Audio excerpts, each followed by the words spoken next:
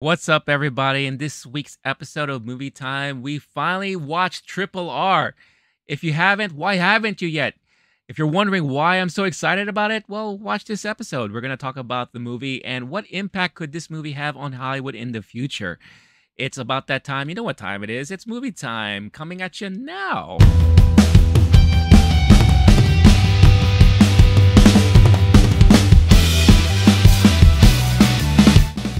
What's going on, everybody? You got the movie boys back in town this week. You got myself, don't call me sir, the name is Rene, yes?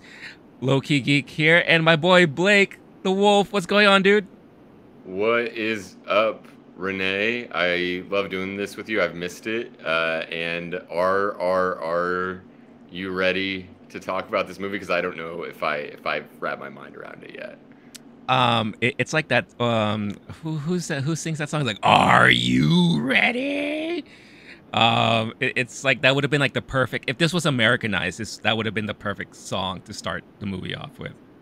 Yeah, no, yeah, for sure. Or something like, aren't you glad I didn't say banana or something? Sure. That's the joke. There's not even actually a joke, dude. Sure. I watched this movie yesterday. I still haven't absorbed it yet. I started rewatching it today just to try to wrap my mind around the insanity, amazingness of this movie, and I'm Oh my God, having this conversation. yeah. There's just so much to talk about, and again, if you haven't already figured it out, we're talking about the Indian movie RRR. That is available to watch on Netflix now. Like a lot of people probably don't even realize that. It kind of like came and it's been on the service, but Blake and I finally watched it, and we are going to be spending this episode talking about it. So if you are new to the channel, you just happen to come across doing your little search for RRR thoughts and comments and all that stuff like that, we are sorry you landed on this video, but welcome aboard. If you happen to like what you see, or you're curious, who the hell are these two jerk-offs? Well, this is the Movie Time podcast, video show, or whatever you want to call it, where two buddies just talk about and rap about movies. We put out new episodes every week, and you can find that on the Low-Key Geek channel. So if you like it, hit that like, subscribe, notification bell for all episodes that are uploaded. And if you prefer an audio version, you could find this episode and many others on your podcast platform of choice. Just look for the Low-Key Geek channel there, and check us out and give us a good rating, and again, all of the things that we ask, the liking, the commenting, please comment, because we obviously would love to hear whoever watched this movie, your thoughts and feelings about it. It doesn't cost you a thing. We're not asking for any dollars or anything just yet. We may eventually down the line, but if that's all based on you guys and gals watching. But everything costs you for free, and it goes a long way. So definitely do comment, like, and subscribe, and all that fun stuff. But enough. Let's talk about this wacky, outrageous movie, Triple R. I guess we could call it Triple R, right? Yeah, that works better, I think. Yeah. Yeah. It's kind of like I guess like Triple X. It's similarly like the movie of like everything is used for violence and nonstop bizarreness. So, but yeah, let's go with Triple R. Yeah, I like Triple R. So Triple R is this Indian action movie that came out sometime March of this year, and when it was released, and it had like a global release, not all at the same time, but eventually made to other markets and all that stuff like that. Here in the United States, for that month it came out, it was actually in the top 5 for several weekends. I remember because I used to do like a box office rundown, which may or may not be coming back, but we'll see. But it was always within the top 5. It didn't make a whole lot of money, but not a lot of movies at that time was really making a lot of money. But it had a budget of this movie had a budget of $69 million. It's one of the most expensive Indian movies that were made to date. The worldwide box office is $150 million, which is nothing to sneeze at. And from what I heard, it broke the record for the highest collected opening for any Indian movie. And what that means is that they tallied up all the opening numbers for all the territories it came out in, and they added that all up. So obviously, a lot of people have been buzzing about this movie since it was released on Netflix. My friends could not stop talking about this movie. I was at a barbecue a couple weekends ago, and they keep saying, "You gotta check this movie out. You gotta check this movie out." All that stuff like that. And finally, this week I did. Even several comments on the channel to some of our episodes, especially when we did our favorite movies of the year so far, suggested you should watch Triple R. So this week we finally did, and wow, what a ride! It's a Wow. wild, wild ride. Yeah. Now I'll start off by saying this, and I think, and Blake, you and I, we kind of are come from the same boat here. We are not that familiar with Indian movies, especially like the Bollywood type movies and all that.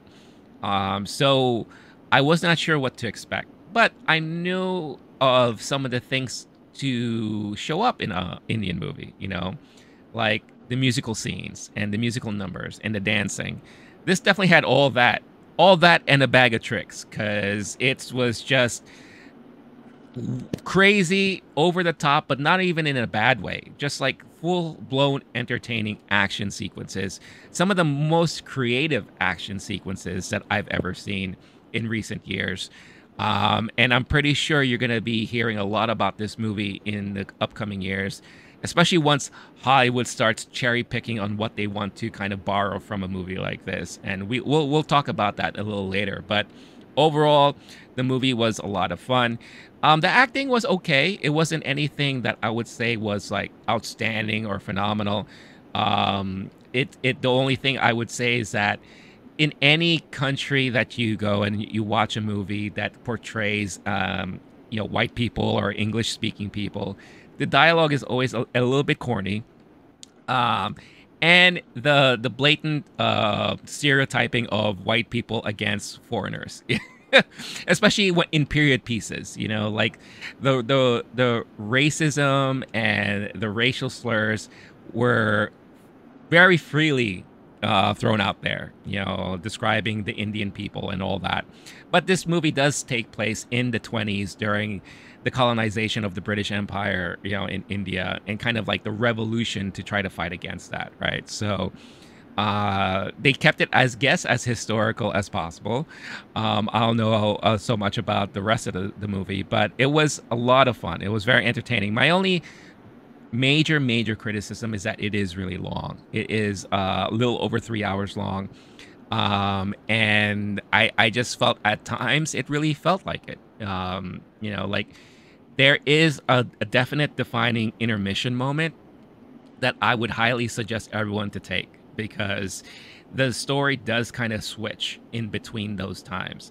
So it's a good break if you wanted to go, call it a night and then start up again the next day, or take like a little break and then just kind of like revisit it later. But yeah, I actually had a lot of fun with this movie. Blake, I'm so curious, what are your thoughts on the movie as a whole? Dude, I don't even know how to fathom this movie. For anyone who doesn't know, Renee and I met maybe like 6 years ago. We saw a poor child who needed help. I was on a horse, he was on a motorcycle. Absolutely. We just waved at each other and we knew what to do. We did No, one of if you, these things. Like we yeah. do one of these, and then that was And it. then, The yeah, bond was obviously, sealed. which if you haven't seen the movie, enjoy that moment. It's Yeah. incredible. But no, seriously, like you said, I don't have a context for Bollywood movies. I know in my on Letterboxd I have a list of like 150 movies. One of them is a Bollywood movie I saw. That's going to be like almost the extent of it. It was called Bombay Velvet. Absolutely loved it. It's one of the ones that like came over to indie cinemas a handful of years ago. I have a very little knowledge of it, but what you and I do is we talk about every movie that we've seen, and we Mhm. try to see every movie that's like, especially hitting. If it's gonna hit mainstream theaters, we're seeing almost all of them, and then we Yeah. have our own little niches and fortes there. This is kind of a blind spot for you and I, but that's part of what we're talking about today. This is a movie that is crossed over. I heard Yeah. some hype about it. I heard some of my favorite movie podcasts talking about it. And so while we're not going to necessarily be able to like contextualize it in Bollywood, what we can do is talk about global cinema, movies that cross over to America, and the American phenomenon of taking things that other people made, turning it into parts, and then making those into a Matt Damon movie called The Great Wall or something like Absolutely. Yep. that. There's some things about this movie that are absolutely phenomenal, and we know 100% will happen. I don't even know if it makes sense to like assess the plot or the dialogue or the acting or whatever. This movie was just a phenomenon. Literally, like, there are moments of things that are happening that I've never seen before on screen, and some of the reviews I've seen are like, didn't know movies could be like this, is the general tone, and I have felt the exact same way. So I don't even think we could spoil this if we wanted to, because it is a Right. viewing experience. We talked about, you mentioned the box office of it. I can't imagine what it would be like to be there opening night of a crowded theater, because Yeah. even at home alone, watching this movie at 2 a.m., I'm like pumping my fist and like standing up and being like, I cannot believe I just saw that. Yeah. It's not even like, it's creative fight choreography and the way that they're using horses and motorcycles in ways I've never seen before and couldn't fathom. And it reminds me in some ways of like a John Wick, where you go, oh wow, I did not expect that to be like in the world of physics that I know to be possible. Yeah. This movie takes that times 10. I had an awesome, awesome time. If anyone likes action movies and those anything over the top, excessive action, if you enjoy when Tarantino does that, or if you enjoy when John Wick does it, if you're okay with like the Fast and Furious thing, where okay, we're gonna make it more ridiculous. I know some people are bothered by that kind of movie. I think those people need to get the stick out of it, out of themselves, and Yeah. enjoy film. This is one of those. It did it so damn well. It makes sense that it got our attention for sure. And Yeah. I'm hoping that next time I'm at a house party and this movie comes up, that everyone will be like, "Yeah, you saw that too." It's now it's on Netflix. You mentioned the box office. One of the budget things that's interesting is I think it's like the first or second most expensive Indian movie of all time, but it was only about 72 million US dollars. And it made that back double. Plus, about half of that separately is Netflix's deal and Z5, who does like Indian streaming. It's like an Indian Netflix concept. Yeah. They spent 40 million for the rights to this thing. So this thing is printing money relative to what it cost to make the movie. It to me earns every dollar, and the only thing I'm a little miffed about is that I didn't get to see it in theaters. I wish it had crossed over in a theatrical way to where, like, as soon as I was done watching it, it's the same recommendation I'm giving here on video. I texted all my buddies, "You got to watch this. I can't explain it. Just go see this damn movie." Yeah. Again, if you haven't seen it yet, I don't think you have to worry about spoilers. There's no way we could convey in words what this movie does because, like we said, I didn't know movies could do some of the things happening here. Our words definitely aren't going to do that bit of it justice. We're just going to basically be like hyped about this movie and trying to figure out what it does to Hollywood. So I'm excited to talk about some of our favorite scenes from the movie, and then that general conversation of like, so what did we just watch and what does this mean for our love of movies? Yeah, no, for sure. I mean, story-wise, the concept is not that like if you really were to like break down the story, right, or the idea of the story or the plot, it's not a story that is fresh. I mean, we've seen similar stories like this where you have two of the main, characters in the film who are fighting against different ideas. They, unbeknownst to themselves, realize, they meet, become friends, not realizing that they're for the opposite side. Then there's that conflict. There's a fight, and then there's like a rekindling at the end, and they become like best friends and all that stuff like that. So we've seen this happen before, but in the way that it's executed, and the whole movie is just an epic. That's why the 3 hours. It's just like there's so much being said and so much being shown throughout the whole thing. We get full background stories about all the main characters and all that. The motivations, the passions, why they believe a certain thing, why they're fighting for this. We get all of that in there. Plus the insane over-the-top action sequences. I mean, there's just so much to it. It is for us to like break it down like little by little would just take us like 2 to 3 hours to do so Yeah, because there's just the so length of the much. movie. Yeah, I'm going to interrupt you real quick. I do think it's worth saying there's one thing about the two leads. One of them, he's the guy who does the scene at the beginning where he takes on an entire riot. yeah, Literally, what looks to be about 20,000 people, and he defeats all of them until they retreat.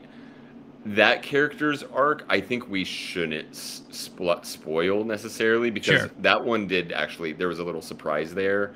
If you are afraid of spoilers, skip ahead. We'll say 45 seconds, starting now. Yeah. That is actually the only thing plot-wise that surprised me.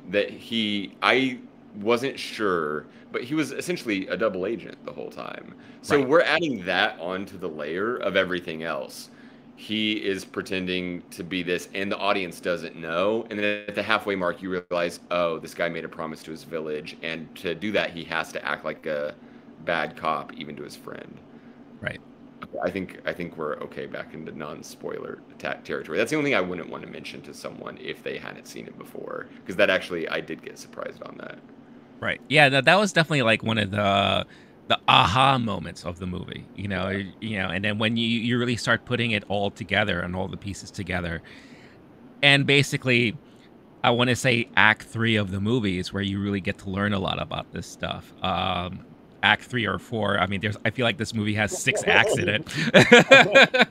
But like the second half of the movie, you really get to learn once you learn more about his family background and what kind of like gave him that motivation to do what he's doing in this movie.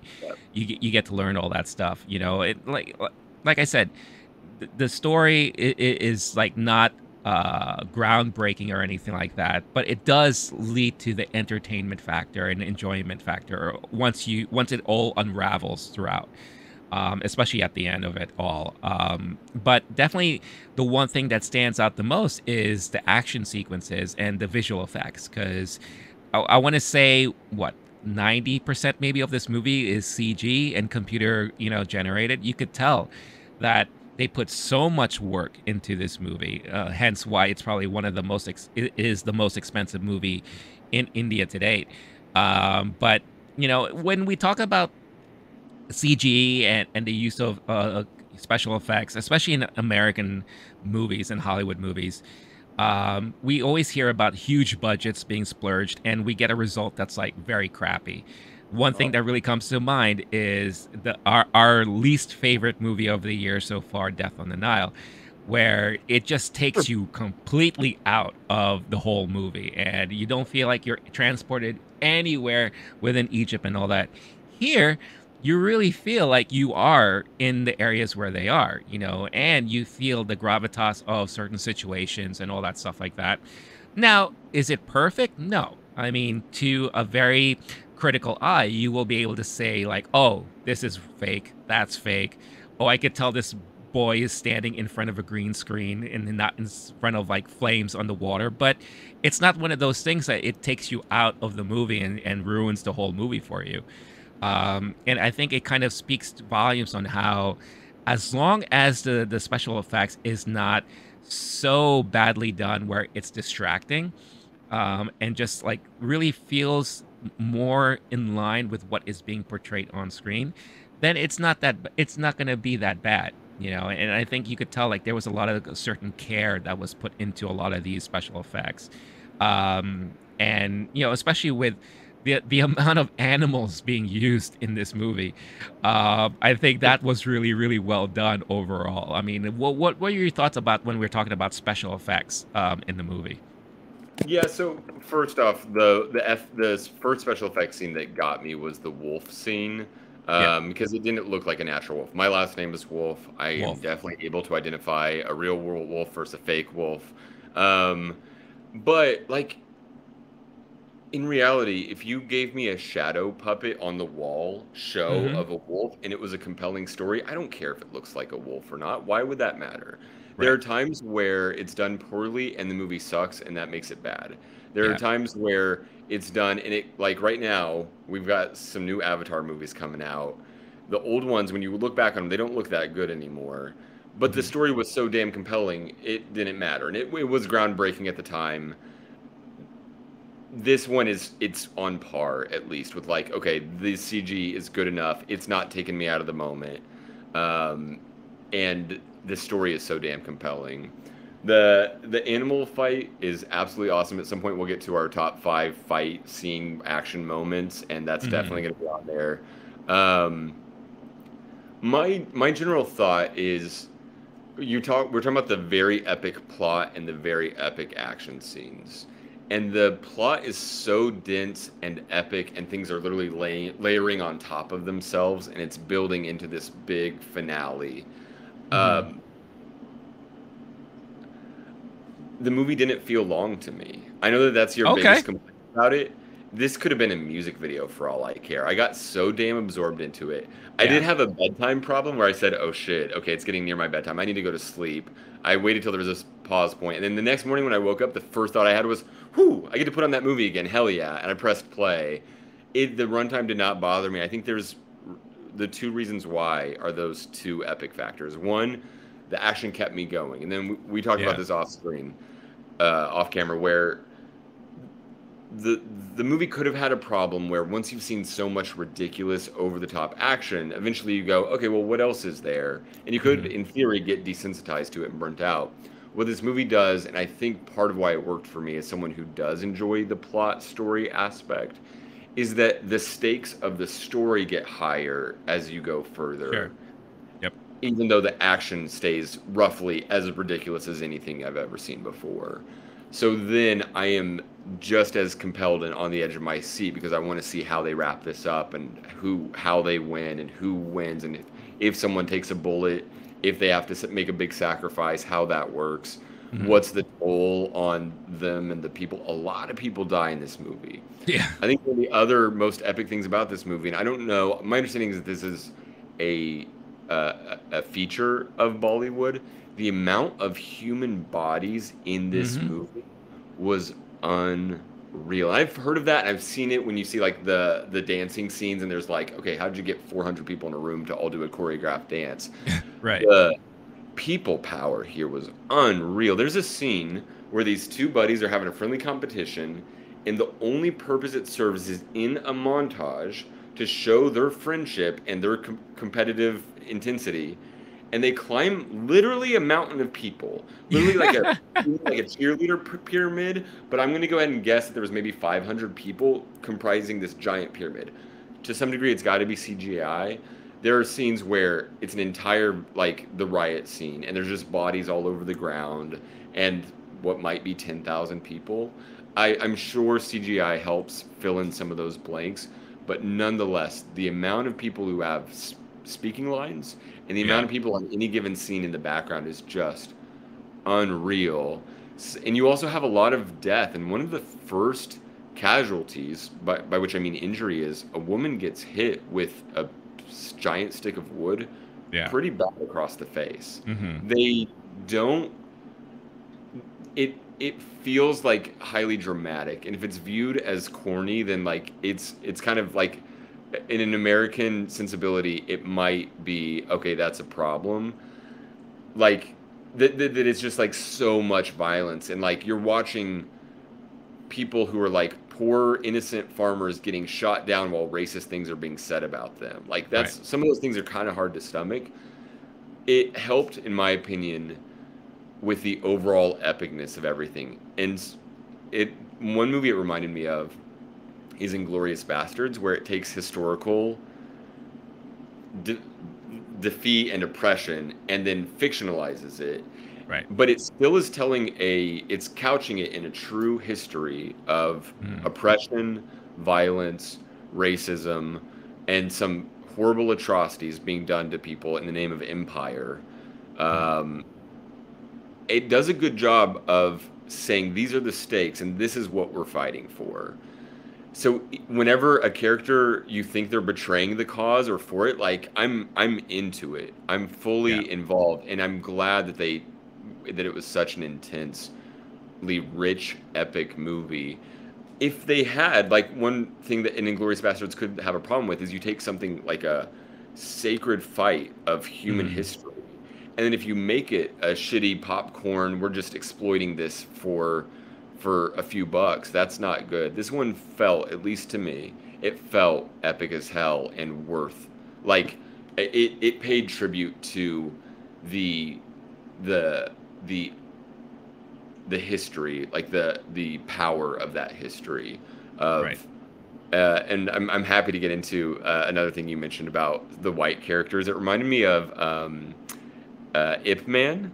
They do Mm. that in at least, I think it was the second or the third Ip Man movie, and then it also happens. There was a John Woo movie where one that's happening too. It happens throughout. You mentioned Yeah. that. Hmm. I if anyone is mad about that and they're like, "Oh no, the British Empire, they weren't all that bad," like, go fuck off.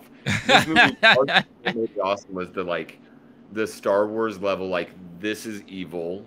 Yeah. What they're doing is evil, and there is like the good white lady. There's the lady who's like Yeah. looking out and saying, "Hey, stop being fuckheads," to the other white people, and is like trying to look out for the other characters.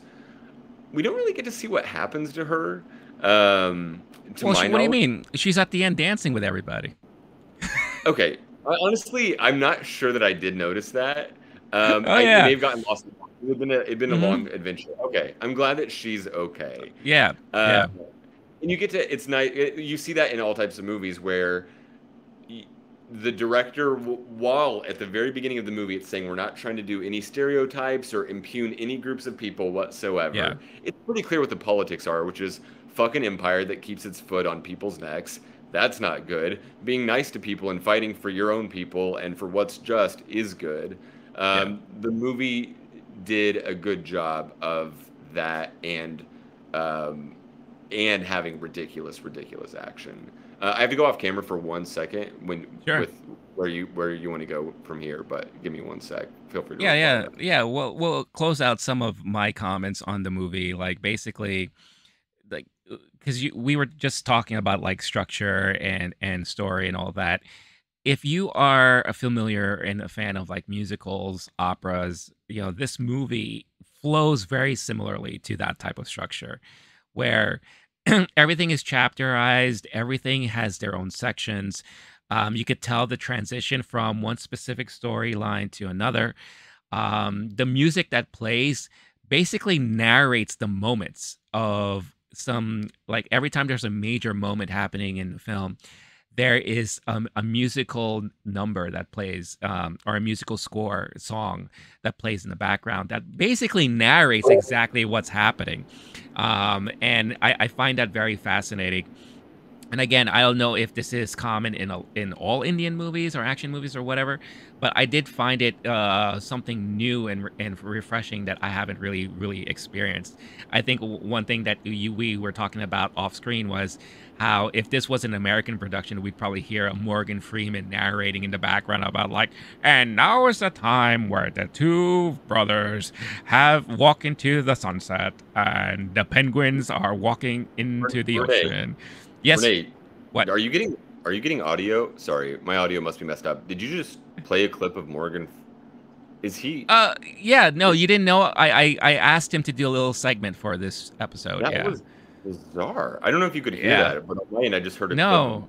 Freeman I just talking. I just I just hit the play button because I wanted to like, back up what I'm saying. Okay. So, Yeah. Okay. yeah. Okay. Because, yeah, you were talking about him and each. Yeah. I heard. Well, That was yeah. good. No, you're being very kind. Uh, but basically like that is like if you are familiar with that type of structure, then this movie will really sync with you as well and gel with you. But I think overall, I think what we're both saying is that you definitely got to check out this movie again if you're a fan of action movies. If you're a fan of experiencing something new in the action genre, and you said to yourself, you know what, I'm so curious what other countries do and how they tackle certain things, you definitely should check out this movie because it is very refreshing. It's getting well-deserved buzz, and we see why. It's getting all the praises and recognition.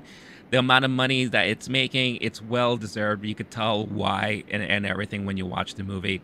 And as far as like the actors are concerned, like I said, I won't be surprised if at least one of the two main actors we start seeing more of, because they have the charisma, they have the action chops. Um, it looks like one of the actors does speak English, so I won't be surprised if we see him maybe tapped for, I don't know, a John Wick like movie, or maybe a Marvel movie or another Netflix movie.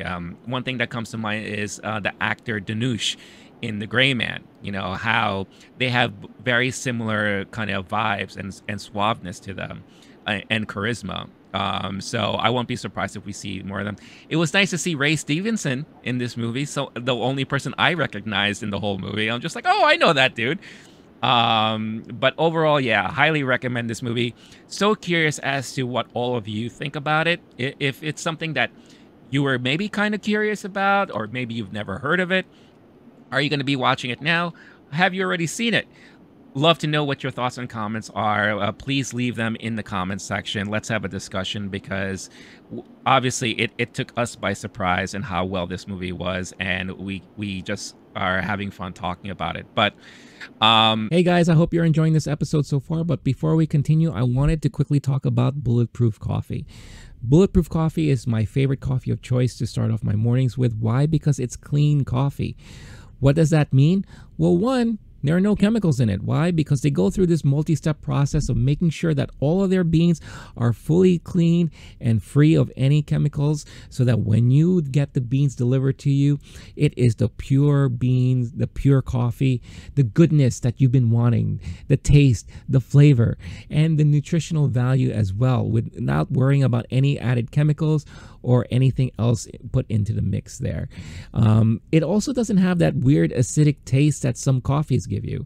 I don't know how about you, but for me, some coffees kind of give me that weird sensation in my stomach, makes me a little burpy, and it kind of drags me down a little bit instead of really waking me up, which is something that I need from my coffee every day. Bulletproof also offers a lot of keto-friendly snacks and supplements, anything that you need to kind of add to your everyday nutritional needs, add to your diet, and pretty much transforms the way you feel every day. So for a limited time, if you use this code that you see on the screen right now, LOWKEY GEEK, all caps, one word, you can get 15% off your order. So what is it better than that, right? Check out the link in the description of this episode. Use this code, get yourself your discount, and make your mornings a little bit more bulletproof with Bulletproof Coffee. Now, back to the episode. As we move on to, I would love to talk about the action scenes in this movie, because again, that is the main focal thing that sticks out from this movie. And this movie has tons of insane, absurd, over-the-top action scenes, but like I said before, not in a bad way. It kind of like puts into my mind, when we think about Hollywood cinema, the most insane, absurd action movie series is Fast and Furious at this point, right? They're trying to top each other with every movie, and the batshit crazier they get each movie they come out with, right? I won't be surprised, and we talked about this as well, if they looked at this movie and was like, all right, now we got to start upping the ante in our movies. How can we get Vin Diesel to ride on the shoulders of Tyrese, or horses driving a car, right? Yes, that's where we got to go now. Right? Yeah, yes. Absolutely. Yeah, they got to address something like that, because this movie really does, take the creativity in action movies to a whole other level. And I think it'll be just fun for us to break down or just talk about our favorite action scenes. And I think we came up with 5 major ones. And these are like the major action scenes in the whole movie. But we have to just talk about them. And the first thing that comes to mind is right from the beginning, during the whole prison riot. This is like our introduction to one of the main characters, as he kind of just comes out of nowhere as part of this police force. And because of one dude that threw a rock that hit a picture of somebody, they needed to be arrested. And this guy goes through a sea, like you said, a sea of people just to go to get this one dude it's almost like watching an insane Walking Dead episode where this guy's just fighting through a horde of zombies, but these are just real people, rioters, and we it sets the tone of the movie of like the type of action scenes that we're gonna see. What were your thoughts when you first saw this? Unbelievable. When I rewatched it today, or I put it back on and I got through to that scene, and I was just still like, cannot believe what I'm watching. I put it on in the background because I'd seen it already, and I Mhm. by the time I go, okay, let me check back in. It was over, which surprised me because it's not actually. It's the length of it. It's not that long. It's that when I watched it the first time, couldn't fathom. I go, well, there's no way this is going to go well. Right. And then he just kept going and kept fighting. And that was one fun thing about this movie, is that the physics don't make sense, and they let you know that early on.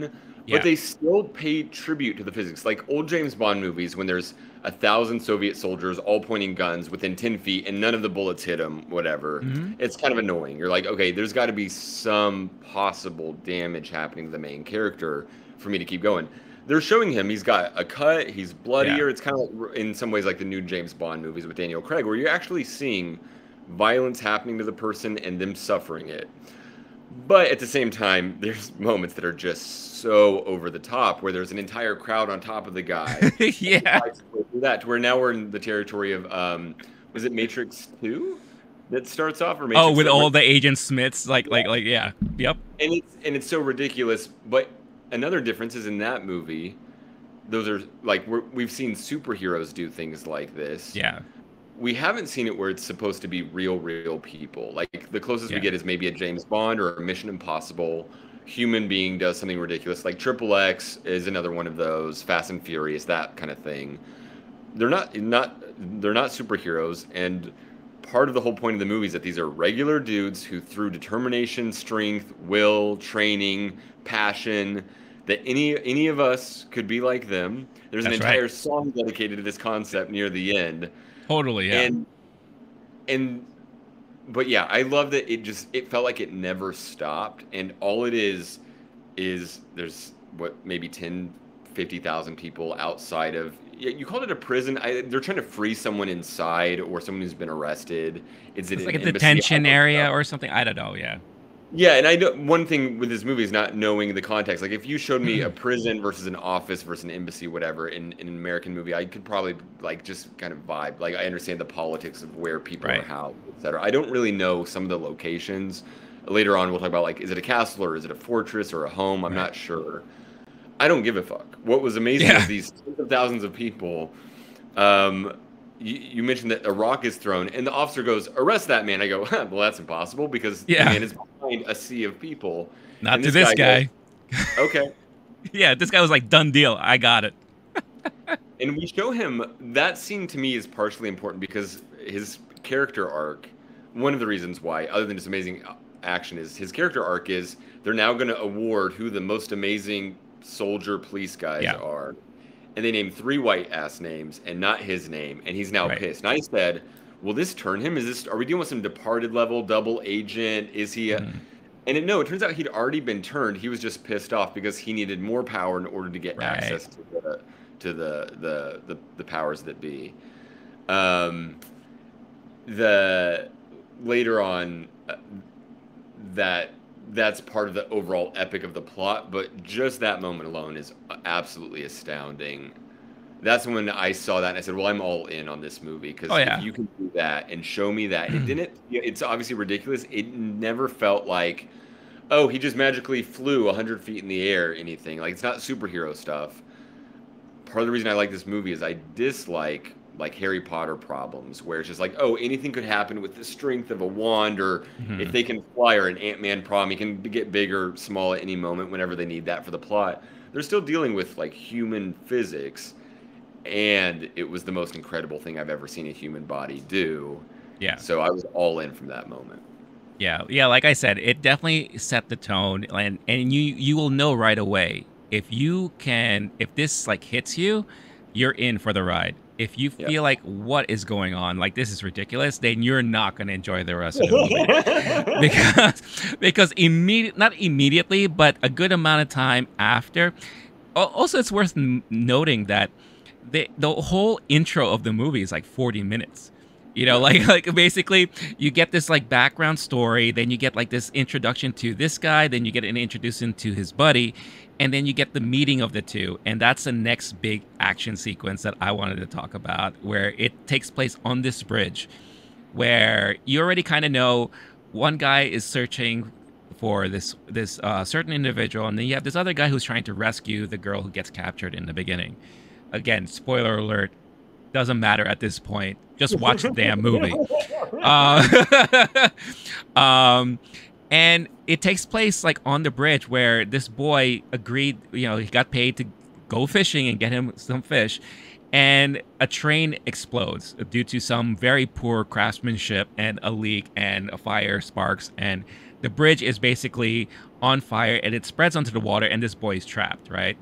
And within like some sort of moment of the universe, a calling of all things that are just sacred, they see each other from the distance, and with the wave of a hand, they knew immediately, just like our friendship, Blake. We knew immediately that we're gonna bond and we're gonna act together to save this young boy. It's our duty. Let's collaborate. Let's do this. And this leads to this insane part where you have a motorcycle on one side, you have a horse on the other side, you have a rope. And the whole idea, they don't even talk. They're just like signing at each other, like, you do this, this is going to happen, and then we're going to combine at the end and all that. And as an audience member, you're just like, whatever they're going to try to do. I'm so curious. Let's see what happens. And then they just... The flag is the moment, for sure. So they go. I'm excited too. No, please, yeah. I want to make sure we don't miss that. But they both then they meet up, hurl their bodies at the exact right point off the bridge, so that one can grab the boy, throw him to the other guy. The other guy throws the boy over onto the beach area. Yeah. Which they could just throw him in the water outside the fire, but whatever. They could have done that, but yeah. And then they come back, meet in the middle, and this moment's in the trailer. They're grabbing hands like this, which becomes a motif throughout the movie, where there's like two men fraternally grabbing each other's hands, and maybe they're fighting, or maybe blood's going from one to the other, or someone's holding someone for dear life. Yeah. But in this moment, this is the meet cute. That's it. And then they kiss. Oh wait, did I make that? I made that. No, that's a different movie. But yeah. They stare each other in the eyes, and they're like, "Fuck yeah, we just did that." Yes. Yeah. Top bro moment all time. Yeah. Oh my God, it was so epic. That kind of forearm grab is equivalent to the Predator forearm grab between Carl Weathers and Arnold Schwarzenegger. You know, Dylan, you son of a bitch. You know, that was like the moment where the two just like, that was it. That was the bond. The significance of the flag that you missed is that that was used to soak up water, so that as the other guy was throwing the boy, he threw the flag over so that he could wrap himself up as he was swinging backwards into the flames, so that he wouldn't catch on fire, which is like brilliant. Brilliant. And wait, did he die? He's stuck in the fire, and he comes back. Whoosh! Frees himself from the flag. That's it. Yes. That's it. And that solidified this lifelong friendship of two superhero human beings saving this boy. Lots of slow motion, lots of like slow moments and all that. And of course, this led into a very cute montage of two friends getting to know each other. Which must have taken, what, weeks, right? I think we just saw like several weeks of their friendship where they're just basically hanging out every day doing something. Doing the most amazing bro shit you've ever seen on similar. They're not even always like fighting crime or they're just like riding motorcycles. One of them's chasing, they're like racing each other, where one on a motorcycle, the other's on a horse again. There's the moment we talked about earlier where they climb the mountain of people just to see if you can get the flag at the top or whatever. We mentioned this before off camera.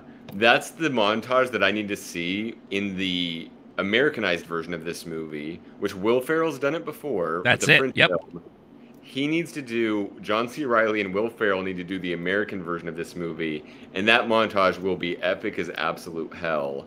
It's one of those, like, I immediately, during that moment, that's when I texted all my bros and just go, Yeah. bros, movie up, we got to watch this movie. Let me know once you've seen it. Yeah. Incredible montage, yes. Yeah, no. The sequel to Step Brothers needs to borrow a lot of moments from this movie, and you'll hear us talk more about it because it just gets better from here. But yeah, that whole thing again sets the tone. So if you were somewhat okay with the riot scene, and then you get like the jungle scene where he tests his strength against the wolf and the lion and the tiger. Yes. If this bridge scene doesn't capture your attention and be like, fuck yeah, let's go, you're not going to enjoy the rest of the movie. But again, seeing like the bromance form from there. And like, yeah, and you said, they do like the most like simplest things. They're eating food together. They are, training together. It's like, just take like all the Rocky montages, but add a buddy in there, and then that's basically what you see, and then some. But then it leads us to one of the climax moments of the first half of the movie, where they come to the realization that they are kind of quote unquote enemies, right? And the whole plot is the guy who comes from the village family trying to rescue the girl. He has to storm what is this, a fortress? Yeah, this is the part where we're just like, is it a fortress? Is it a castle? It's where the British people are, where they're holding captive the young girl. And him and his fellow villagers who are helping him out, his family, they're plotting how are they going to storm the castle, so to speak, right? They come up with this plot, and all you see really in the beginning is a truck, and they're trying to time it perfectly because there's the double gates, right? They're trying to time it perfectly so that the second gate is open so they could just like ram through and infiltrate. Now, you're like, okay, they're going to infiltrate this building and they're going to do like their best Mission Impossible or whatever the case is, storm the castle and try to do their best. No. This is Triple R though. We're going to do it with style and fashion and absurdity. This guy storms in with a truck full of animals from the jungle as he is flung out of this truck with tigers, deer, freaking wolves. I don't know if there was an ostrich in that mix. Who knows? But like he was just like full on, I brought the zoo with me. Let's go to town. And this creates this really chaotic, havoc-y action sequence of him fighting against the British army. And then you have his buddy, again, realizing what's going on and stepping in and be like, no, you can't do this. I can't let you do this. Blah, blah, blah. And then they go like toe to toe with each other. Like it's just a batshit crazy. I loved every second of it. Very moments of that you could tell like we're like kind of like John Wicky like in a way and all that stuff like that. But it was just like really, really nuts. What were your thoughts when this was all coming down? So I want to do, I know we're not getting into the plot, but I want to do one other little setup thing. Is this place where this animal fight sequence is happening is also where the dance fight had happened, which I forgot when we were shortlisting action sequences. So one of the other broiest, awesome, cute moments between these two super bros is when he's helping him with his girl trouble. Yeah. And one of the guys is shy, and the other one is like, oh, I can help you with girls. And they're doing bro stuff, and at some point he throws nails on the road so that the girl's car drives over the nails, flat tire, and then now the shy character and the girl are interacting, and that's how they learn about the double gates, and he gets invited over to her place for coffee. The friend is also having to do some translation, which is really cute, where he speaks enough English where he's helping explain, like, oh no, the girl wants to invite you for coffee. This is good. You say yes now. Mm-hmm. That was really sweet. I loved those moments. And then they are at that castle house place, invited over. The friends go together, dressed up, and they're in their Western garb now. And there's Western style dancing that's happening. the head of the dance is trying to say that, oh, these two men are uncivilized. They don't know how to do flamenco or tango, and then they I show think he was just a scorned dude. I think he really had the hots for the white girl. he definitely had the And hospital. Like, he was yeah, mad about that for sure, yeah. and he's racist as fuck. Oh, Or he's just 100%. born Yeah. and using racist language in racist ways. Either way, fuck that dude. Well, this And is the British Empire in the 20s, right? So he's trying to say these dudes are uncivilized because they don't know how to flamenco or tango. So they say, "Oh, let's show you this Indian dance," and they're showing yeah. him. I'm gonna pronounce it Natu Natu, and it was the coolest fucking dance fight Oh my scene God, I it have was ever great. seen. There aren't a lot of great dance fight scenes in movie history. Every time it happens, I'm like, "Oh fuck yeah, we're doing a dance fight! Hell yeah!" Zoolander is the mark for me. I'm like, "Oh, this is an awesome epic moment." It was absolutely incredible to where it had the stakes of a real dance fight, and they're defeating people who are like falling over because this dance Yeah. move is so difficult. Epic as fuck. And then because of they seduced the woman through the dance in this, now they have been on the premises, whatever. I think it's the same home as where that's taking place. I had to mention the dance fight. Yeah. That said, the animal fight is absolutely incredible. We were talking before when we're shortlisting these of what's our favorite. This one isn't quite on the favorite for me because it is maybe the most epic. There's more fire, more movement, more people. It was more chaotic for sure. The sad part was this is where the Shy, one of our favorite characters, the hero of the first half, that's a good guy, whereas the other guy might be a bad guy. This guy, loses the fight essentially by the end. But one reason why I liked some of the other scenes, there was more precision involved, which we'll get to a couple others, but like the horse and the motorcycle amazingness. This one was just bonkers because there's so much happening. They know for us to defeat this army, we're going to have to just throw everything at them. And it's kind of like there's scenes in the movie where we've seen in American movies where someone sets fire to the place because they know I just have to like try to level the playing field in order to make it a fair enough fight that I can now defeat them. And because they're not superheroes, they have to actually like go to those measures. I'm not mad about it. It's definitely an incredible sequence. Yeah. Never seen anything like it. And it reminds me of in his book, in John Hodgman's book, the comedian, thinker, Daily Show guy, he says the best movie of all time, which hasn't been released yet, and he's like offering the plot out. Someone make this movie, please. The concept is all animals versus all humans. The idea being, if somehow all animals and all humans had to fight, it'd be the coolest, most. And this is the closest movie I've seen get to that concept. Yeah. Mm-hmm. Absolutely incredible. And there's moments when, like, there's a moment before when we see man throw a motorcycle at somebody, or we'll get to the next one. Yeah, we'll get to the next one. Yeah, like flinging tigers or avoiding a tiger so that it's then propelled into someone. It's another one of the examples of this movie using very creative fight choreography, where everything is available to be used for violence. And I haven't seen the movie do that this well. This is maybe one of the best scenes for that in the movie.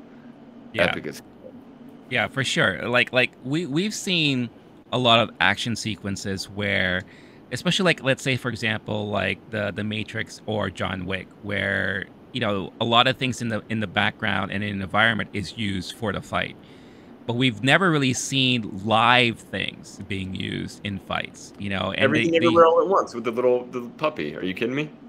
I mean, yeah, okay. If you want to add that in there, yeah, for sure. Obviously, it's so rare. It would be one little instance like that. This was unreal. This is just like tons of animals, and like you said, people were avoiding animals, but then reusing them to attack the person behind them or whatever the case is. This is also probably the most intense action sequence that used a lot of the CG, but it's one of those things where it didn't look too fake, or it didn't look distracting. Like everything actually worked seamlessly throughout the entire thing. I could only imagine how long it took for them in post-production to finish this entire sequence, because it lasted quite a bit. It wasn't like a quick thing. It did last for a whole bit. And like I said, it led to the end of like the first arc of the movie. It's like the movie split into two basically. And this ends that entire portion of that movie. But it's just so well done. It was just so entertaining, and fist pumping and all that stuff like that. It was just like really, really great. I, um yeah. I think worth mentioning too is while it's so epic, I'm thinking back on it. Near the end of that fight sequence, the playing field has been leveled, and you Yep. essentially have a mano-a-mano fight where there's a rope involved, and it's a age-old action movie scene where someone's dangling from a rope and the other person's holding them on, and they're Hmm. fighting each other, kind of thing. It ends up still being these aren't superheroes. We're dealing Yeah. with human physics, and yeah, sure, in real life somebody would have died or broken a million bones or whatever. Like it's hard to jump up, but it's the movie doesn't sell out that aspect. Hmm. Which we'll talk about other movies that have influenced American cinema. And like Crouching Tiger, for example, is one of those where we're dealing with like supernatural levels of fighting. This Yeah. definitely isn't doing that. And by the end, so many humans and animals are dead. And one of my favorite things in this movie is when the superheroes are done fighting, these super humans, Yeah. these extraordinary humans, that you look around and there's just like devastation Oh my everywhere. god. Like, Yeah. that just happened? Holy shit. Yeah, okay. Even if you died at the end of that, you just took out 500,000 people Right. and animals and budget on the way out. Right. Unbelievable. Yeah. Yeah, no, definitely. Yeah, like the aftermath of a lot of these scenes They is just always zoom like, out. yeah, it's just, yeah, you just, it's like bombs have exploded in Yeah. the areas, and you just see like carcasses and bodies and just like rubble everywhere. It's just so funny, and then they just move on, and then that's it. Like just on to the next thing. But the next big action sequence, and again, we're just talking about the main things that really stand out. We fast forward in the storyline, and the guy who is the double agent actually gets imprisoned at a certain point. Now, the main guy from the first half of the movie, who is there to try to rescue the little girl, comes to the realization that this guy was indeed a double agent, and because he meets his is it a fiance, a wife, a girlfriend? I don't know. It's Betrothed, like that's his girl, and she's right. his man. She's writing her letters secretly. I don't Gotcha. know if they Yeah. necessarily said the title of each other, but Sure. they're each other's person in the Yeah. world. Again, as if the universe was singing, and kind of putting things the way it should be. She helps out his family trying to escape the the British Empire, because they just rescued the girl and they're in hiding. Then realizing that this is the same woman betrothed to his best friend, who, quote unquote, he had to betray and all this stuff like that and fight against each other.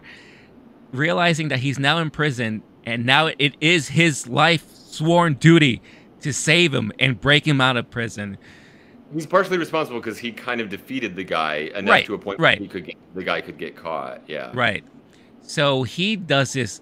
He breaks into the area, uh, physically rips the gate of his like cell off, and because the guy's legs aren't fully functional because they've been kind of hurt and damaged like during the time and his torture and all that kind of stuff like that. But we've seen that he's been working out, upper Oh yeah. body strength, all upper body strength, right?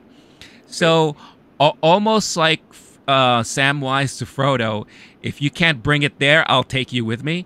Basically puts him on his shoulders, and they make one of the best prison escape moments in cinema history. We talked about the Ratatouille scene in Everything Everywhere All at Once, riding on the shoulders of Michelle Yeoh as the guy's like kind of like trying to like, Yes. move Yes. along. Yes. This is that times 100 or 1,000, Yes. while they're fighting off guards and they're flinging each other over like fences, and while the guy on top has two guns, the guy below acts as the reloader. I mean, that was just like, I've never seen that before, and that was just so brilliant and so entertaining. I mean, I don't know, I lost my fucking mind during that whole sequence because it was just phenomenal. The only two pop culture things, which I'm glad you mentioned Everything Ever. I was trying to remember where I seen someone doing shoulder right, whatever. Yeah. One of them is Princess Bride when the giant and you know what I'm talking about with the and they have the Yeah. giant cloak and Yeah. you remember what he said? He's making the bring him to me, and they're doing that kind of thing. Right. There's no real action. No. The other comedy version of it is when you have three little kids in a giant trench coat and they're trying to act like an adult with this. We've Yeah, seen the that. Little Rascals thing. Yeah. Yeah. But the joke is always like you can't move and someone's falling Right. over, like clumsy. This was not clumsy at all. No. And it reminds me of the bridge scene where these two men are both the most equipped, bestest fighters in the whole wide world. And they always know, okay, now's when you would reload. Okay, now is the time when your best move is going to be to jump over the motorcycle. If you had a moment where one guy tries to go under it, the other, now you're not together anymore and you're dead. So it's just showing like these are the two most epic bros of all time. They don't even have to communicate and say, hey, can you reload me? No, they know. Now it's time to reload. Now it's time to do the somersault. And there's a moment in particular. I don't remember how it happens. The physics are so incredible. But it's like there's a guy higher up, and they have to like fling one of them in a somersault kind of way, and they're like kick them, and they're still. It was every moment we see, which we'll get to like other movies influencing what Western fight scenes, whatever. And like there's the Jackie Chan thing where everything's a prop, and every prop is something that can be used for action. This feels like a movie where it's more 3D than that, where every single object is something that can somehow, like someone can be bounced into or off of. And you see it like there's the Matrix fight scenes or whatever, where like one person's being thrown into, or like that's something you see everywhere. Someone's being thrown into somebody else, or you're using the stick to like make your body go in circles to fight off everyone. This is a movie is doing that all the time, and there's never a moment where these two incredible people. Part of I think the brilliance of like that Jackie Chan of it is that it's so limited, and he only has a small thing, and he has to do or like John Wick with a pencil kind of thing. This one's going the opposite way with that of the biggest things: a bear, a tiger, a whatever, a motorcycle. These are all things that can be used as giant weapons to inflict maximum damage on people. This fight scene is really good at using physics and physical space. And two people who are like-mindedly the most baddest-assest humans ever, just wreak total damage. It was incredible. Yeah, it just took like the whole physicality to a whole other level, right? Because again, you got two guys in tandem with each other, and they were pretty much stuck the whole time, like during this entire like prison escape. The scene you were talking about is they were like climbing a tower. And there's a guard on the tower. So they kind of just look at each other and they're like, yeah, let's do this. And basically, as they're still in tandem, they flung each other just so they could like drop kick this dude from the back. And this is stuff that you see in cartoons, like in like action cartoons, you know, some anime films and all that. Like this is the first time we're seeing this kind of stuff in live action.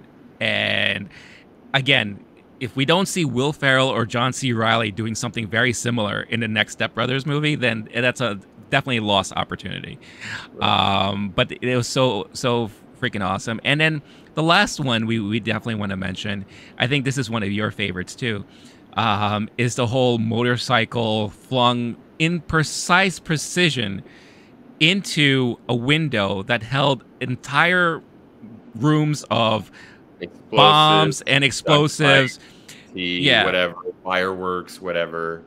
That just basically took down the entire like fortress or castle or whatever the case is. Well, the brilliance of that too is the expectation is, oh, they're gonna fling the motorcycle and it's gonna hit the bad guy, right? And then what? No, and instead they do another level the playing field like the animals in the fire thing, where the motorcycle misses and everyone goes, ah, ha, ha, these fools, they just wasted a motorcycle. Right, yeah. Nope, right through the window, right where all the explosives are. And am I wrong? Because, again, it's such an epic movie that it feels like a blur. Mm-hmm. Is this when he goes in and gets all of the guns? Yes. Because they've broken into the place. Yeah. And this is another one of those things that are so like-minded. They didn't coordinate a strategy of, okay, you're going to go in there and get the guns, right, buddy? All right. One of the characters' whole mission in life is to give guns to the people so that the people can fight back against the Empire. Right. That Yeah. backstory was beautiful and well done. That's another, we could put that on the short list too. The Sure. scene where the father and the son are taking out soldiers until Oh, they so retreat. good. So good. Well done, like actually well executed movie making, plus Yeah. awesome action, high stakes drama. And so the buddy who goes in, I think I don't remember, I think he's just trying to get some guns, or he finds himself in there when they've separated. And then he goes, oh, here's all the guns. And he drags Yeah. them out like Samson in the Bible with all of his arm strength, and then just goes, here you go. You said you wanted some guns? I got your gun. Right. Yeah, like straight Hercules style, just like I got you right here. Yeah, it's again like the relationship and chemistry between these two characters is just so well portrayed and very like you don't even question anything anymore. Like once you see them together, like they can do nothing wrong. Like everything they do will be successful always, and that was like the culmination of everything. The fact that they just with very little planning, just knew exactly what they needed to do. Just a look that they give each other, and maybe a hand signal or something like that. And the guy's like, I got you. And just like executes this day and all that stuff like that. Just so brilliant. Just very, very well done. Again, would love to hear your thoughts on this list of action sequences. Maybe there was something we didn't get a chance to talk about. I mean, this movie had so many great action moments, but we would love to hear what your favorite is, what you thought about the list that we have here. But this also now leads to a perfect time for us to talk about influence on Hollywood. Because as when I finished watching this movie, it made me realize, all right, Hollywood's eyes are definitely going to be on this, not only because of the word of mouth, the amount of praise it's getting, the recognition and all that stuff like that, but we've seen it in the past where foreign action movies like become this big global phenomenon that Hollywood will now pay attention and say, what can we borrow from this? Who can we maybe tap to help us direct something on our side and everything like that? When you look at the list, there are movies like Seven Samurai, Kurosawa, how that director and this movie influenced so many people, influenced George Lucas, Quentin Tarantino, the list goes on and on and on. Then you have like the times of the Jackie Chan era, where movies like Police Story and Drunken Master and all that stuff like that, how that eventually infiltrated the US movie scene. And then before we got the last Bronx or something, the last whatever, his first introduction to the U.S. market, and then we've got this like slew of the Jackie Chan-assance, right? Where like every year we got one or two Jackie Chan movies. Then I also remember movies like Hard Boiled, John Woo, the John Woo Asian action films that eventually led him to come and do stuff here in the States like Face Off and all that stuff like that. Crouching Tiger, Hidden Dragon, you mentioned it before. Ang Lee, kind of like that whole fantasy, fighting type of movie. And then he eventually came over and done a slew of movies. And other movies have borrowed from them as well. Another one is Ong Bak, the Thai movie with Tony Jaa, made him a household name for that certain period of time. And of course, The Raid, Gareth Evans' The Raid, where we've seen those same people who were fighting in that movie now, in Star Wars for all intents and purposes. But how a lot of people have borrowed stuff. Like, it's easy to say, like, John Wick borrows a lot from the Raid movies and everything. And now, John Wick 3 had to say that some of the actors from that. Right, yeah. No, absolutely. Before, like, these guys might be appearing in Western movies. There's also another phenomenon, which is you have so many people and such a dedicated audience in India that they don't necessarily have to. And so that crossover, there's in like the American centric way of looking at it, it's like, oh, well, when are these guys going to go Hollywood? And they don't necessarily have to. This is as Hollywood as you could get, essentially. Yeah, no, for sure. And I won't be surprised now with RRR. Like, one or two things could happen, or one of three things could happen. One that's definitely going to happen is that you're going to see action movies that are made here in the States borrow from what they've seen in this movie. I wouldn't say like exact carbon copy, but at least use some of the creativity and maybe kind of see what they could do to put their own spin on things here. Another is that one or two of these actors, or maybe both, may do a Hollywood movie, an action movie, may appear as like a cameo, a background, a supporting character, and all that stuff like that. I mentioned the actor Danush and how phenomenal he was in The Gray Man. And he was one of the standouts there. We're seeing more and more of these internationally known actors now pop up in Hollywood productions, and that's been happening for the past several years. Or could this director, who has only directed 3 movies from what I've seen, could he be now tapped to do something for Hollywood, or maybe a Marvel film or a DC film, or whatever the case is, because it takes like the creative eye and mind to come up with a movie like this and kind of give us the visuals that we were entertained with throughout this movie. So this is definitely, I think, a movie that is going to lead to that conversation as like what's influenced Hollywood from foreign markets. I'm curious, what do you think about it all there, Blake? Yeah, we've seen it so many different times where America will take something else amazing from somewhere else and then kind of like sell it for parts, best they can, or like break it into pieces and say this works for us, this doesn't. I don't think that we'll see the musical numbers in it like the way we did the movie. This Is the End is an American movie that ended that way, where they had like at the end they just did a Backstreet Boys music number for whatever reason. I don't, like you mentioned earlier, like the Morgan Freeman idea, like if they made a version of this movie in America, you probably lose the singing, dancing aspects. I don't think we're going to see Matt Damon and George Clooney trying to do that. Although it would be great if we did. I would love it. I would love it so much. That's the Ben Affleck and Matt Damon, the bro collab that we've been waiting for. We also see in an American market where when something is a global phenomenon in a crossover type way, they try to replicate it. So like when Despacito happens, they realize like, oh, we can get all of the audience in America and all of the audience in Latin America, which is now so much more money. Or like you're trying to bring in Drake onto the Romeo Santos song, or in Bad Boys they had the Nicky Jam cameo. In the Fast and the Furious movies, they've had like Tego Calderon and Don Omar. There's versions of this where they're just trying to do a little like a shout out to this actor or celebrity from another place in order to bring in that market. I think if this, like Netflix spent $40 million on this movie, and a lot of eyes are on Netflix right now and how they're spending their money, if they're wasting money in certain ways. So like the stat I read the other day was about how less than 2% or 1% of users are doing any gaming on Netflix, which was like a big push for them. Then there's when they'll just throw a huge contract at a director, and the question is like, are y'all getting your money back in subscriptions? We don't know. Like Stranger Things, they saw their numbers did better after the newest Stranger Things season. There's times where they're going to throw a lot of money at a director that we don't know where that goes.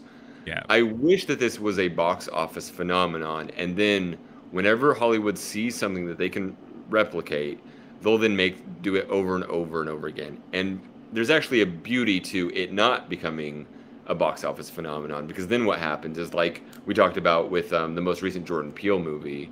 After Get Out, you just had woke horror movie, and it's kind of gets watered down over time, and it's a less legit product.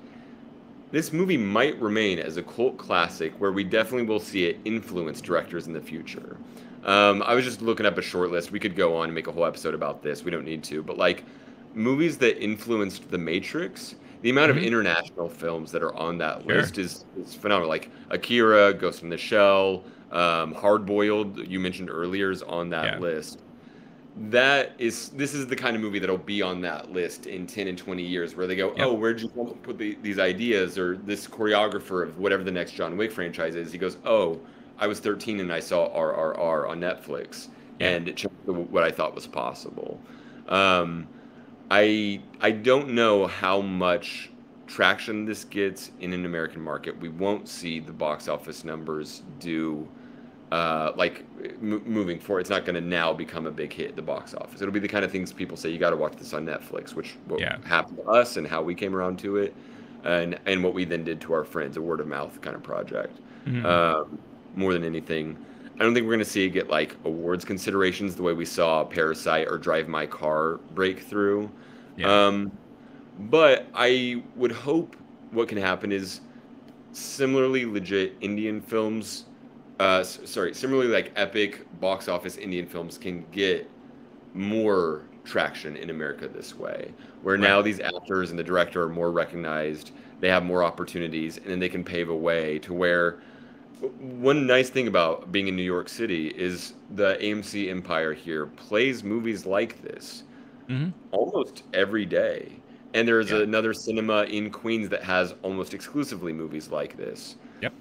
I would hope that movies like this can do even more crossing over. The way that back in the day, the idea of an anime film getting wide release in America was a rare concept, and now we see it pretty frequently. Yeah. They Mhm. know, oh, we can make money off of this. We'll take this product, create it elsewhere, and just be the middle person and try to get it to audiences so we can sell more popcorn. It'd Right. be cool if movies like this got wider releases next time because they saw, oh, this thing could make us even more money, and then that's Mhm. just in this globalized world where Bad Bunny has a cameo in the new Bullet Train movie. I would be shocked if people didn't see dollar signs and say, how can we turn this into a profit here in America? Yeah. And in the meantime, we have this beautiful, pure product that we got to enjoy. No, for sure. And if there was any movie that could potentially like open up that conversation for making these releases more mainstream, this is definitely a good start for that. Kind of. And I think one of the blessings of cinema today is that there's still not a lot of people going to watch movies. So the business and the industry is looking very, very closely now at box office dollars to see like, okay, what are people willing to go out and watch? And during the month of March, for this movie to be in the top 5, even top 3 at during certain weekends, that says a lot already. When you have like I think it was competing against the Lost City during that time. So you had Lost City at like number 1, but then you had this movie kind of like sneak in there, and people are like, "What movie is this?" But you have the thanks of the theaters like AMC, who do play movies like this on occasion, or regularly and all that. But not a lot of people have access to these movies when they come out. A great thing that I realized coming out this week is they did an Indian production of Forrest Gump. So there's an Indian movie that's coming out this week that is basically Forrest Gump, but told through the Indian Huh. point of view. And I so want to see that movie so badly because of now being exposed to Triple R.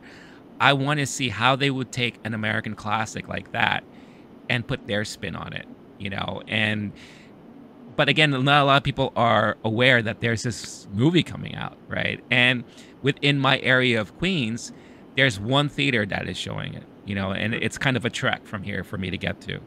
Mhm. So if more chains can just embrace this and it becomes a more regular thing, I would love to see that happen. Because, like you said, anime movies was like that rare thing that when a new anime movie came out in the States, like certain metropolitan cities had it, but you had to go to that one theater that's like in the city or that's like downtown or something like that and go watch it. Now, almost every theater chain will show it at least for the first weekend, Oh or yeah. the first week. And you see a lot of people go out and support these movies, Oh yeah. and now you're seeing more of that with like kind of like the Asian films, especially after Parasite and after Drive My Car became very popularized. Now you're seeing more and more of those movies being shown. It would be great now to see the inclusion of the Indian cinema and being put out there more, because if this movie was this good, what other great stuff have we missed? For real. And then it's like we would have to now start digging and looking to For see like real. what we should check out, right? Yeah. So That's on my list of things to possibly do is just go through this director. I've already gone through some of the other actors and like, okay, I'm gonna try to find those movies and what mhm. I can watch. I This movie was a jaw-dropping experience, and I'm hoping it's groundbreaking in that same kind of way. That would Yeah. be like if 5 to 10 years from now we could look back at this movie. Yeah. No, It's that'll be great. that good.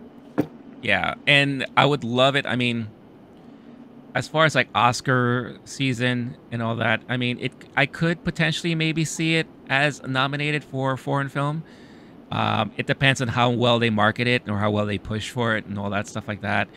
Maybe Golden Globes. I don't know. Maybe that's Something something like that we that. could hear. Yeah. It would be nice to at least hear some global award recognition for this film. Because right now, when you look at the year of film, especially when it comes to the foreign market, there's not a lot of huge standouts for me personally. There's like maybe one or two that I was like, oh, this is really good and all that, but nothing huge. Again, we are still far from Oscar season, the Beatty season. We have still 2 more months for that to really hit home. So we could see a slew of just a bunch of stuff that comes out like towards the end of the year. But right now this is the main foreign film that stands out to me. I don't know how you feel about that. No, yeah, that makes total sense. I think that's one other thing worth mentioning with this kind of movie is we're seeing it with Minions being Hmm. just such a phenomenon and worth so much money. This is a tradition that goes back Jackie Chan, the Three Stooges, the Marx Brothers, Buster Keaton, Charlie Chaplin. This is a thing where this is the kind of movie it's going to transcend language. And Yeah. if someone is anti subtitles, they don't want to read one damn word, then maybe this movie isn't for them. But I'm going through like all the top earning box office movies of all time. And Hmm. while we're currently in a mode where we're seeing a lot of the old indie movies falling off and not being able to get made and not making as much in theaters, the ones that are more Yeah. talky dramas, um, that in the 80s, 90s were able to be like you could have a What Women Want or a Stepmom kind of movie Right. being Kramer versus Kramer being a top five movie. Right. That's not happening anymore. And I'm looking over these like the top 10 list of all-time box office earners. We're looking at movies similarly physical, similarly universal in that they're a visual spectacle primarily Hmm. before they are a dialogue thing. So it's Avatar, Avengers, Titanic, Star Wars, Spider-Man, Jurassic World, Lion King, and then Furious movies. These are all things that can transcend, and they're like the human body is a universal language. Yeah. Singing and dance and physical action are all universal. I absolutely think that if I know Hollywood at all, and especially nowadays more than ever, they're trying to earn a buck. They're going to be taking every lesson that they can from this movie, Yeah. and seeing how can we take something that it's ripe for enjoyment for every single audience member, and keep that going, throwing money at a project like that. No, absolutely. And again, like, especially within the action genre, which it's so much easier to translate that over and borrow stuff. Um, I cannot see how Hollywood is not paying attention to this and saying, okay, what can we do, from this? Who can we borrow? What can we borrow? What lessons can we learn and all that stuff like that? I mean, we know the industry can be very stubborn and wants to do things their own way, but they also know what hits with audiences and what could generate a lot of money. And this could, if done right, if they borrow the right things and they translate it, and it's done creatively enough that it entices audiences. Like, is this something that we'll see within the next year? No, but 5 years from now, I think, like you said, we're going to be seeing a movie that like blows our minds, and we're going to hear, oh, what were your influences in this movie? And I wouldn't be surprised if they said, well, this Indian movie called Triple R. Yep. Very similarly, like the list of movies I mentioned earlier as well. So again, love to hear your thoughts and comments about whatever we talked about today. What is your favorite foreign action film that maybe we didn't mention in this list, and how did that influence at least your viewing of action movies, and what you expect to see in the action movies that you watch and you enjoy, and what kind of long-lasting effect would a movie like RRR make in the future. I'd love to hear your thoughts and comments on that. Blake, any final last words or comments as we close out this episode? It's not a comment, it's a question. Is this the greatest film of all time? I'm still trying to think through that. I gave it 5 stars on Letterboxd for sure, and I'm trying to figure out how it positions. And it's already on the top 150 list immediately. We're going to see where it goes. But, oh my God, couldn't get enough. I'm so glad we got to talk about it today. No, absolutely. Yeah, it definitely was a treat, an unexpected, surprising treat. And yeah, again, I can't encourage you enough to go out and watch this movie. It's definitely worth the watch. And if you enjoyed everything that we've said so far, then you're definitely going to love this movie. But that is Movie Time this week. And thank you so much again for tuning in and listening or watching us here. As we close out, Blake, where can people find you on the interwebs? As mentioned, go to Letterboxd. If you don't have an account there, create one. Log your favorite films. Follow me. My name on there is Blake Wolf SSN. I've logged about 2,700 movies now. I have lists on there, and I rank each one, and this one definitely got 5 stars. Awesome. Do we have an updated count? Yeah, I think the last one is we're just under 20. I think it's at 19. We've gotten a couple since we started this project, and I'm going to keep pushing. Not enough people are on this app. If you love movies, you need to download Letterboxd app. Anyone who's listening now, go watch RRR while you're watching. During one of the dance scenes, if you're not feeling it, just download that app real quick. It's awesome. And that's a good point too. Like, the app doesn't cost anything, and if you are a movie fan like we are, it's a great way to not only track the movies you've watched, but you will come across lists that recommend movies that maybe you've never thought of watching or you've never heard of and all that.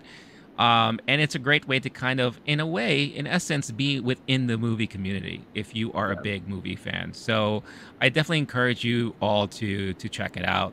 I need to be more active on that. I just keep forgetting to log my stuff in there.